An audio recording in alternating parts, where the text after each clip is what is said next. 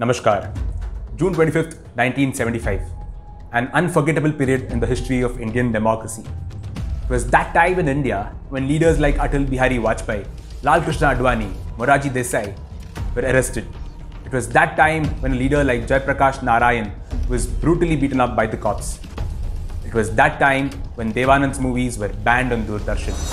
It was that time when the songs of Kishore Kumar were banned on All India Radio. It was one of the darkest times in the history of Indian democracy. It was that time when the then Prime Minister, Srimati Indira Gandhi, had declared a state of emergency in the country.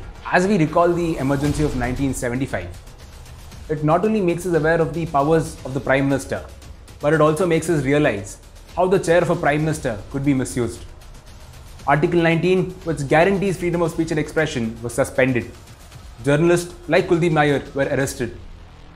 Indian Constitution, which is of the people, for the people and by the people. Today's Prime Minister, Shri Narendra Modi ji, takes inputs even for programs like Man Ki Baat and Independence Day from his people and then addresses the gathering.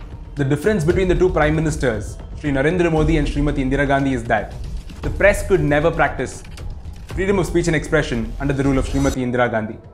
Anyone who spoke against her government was put behind the bars under her rule.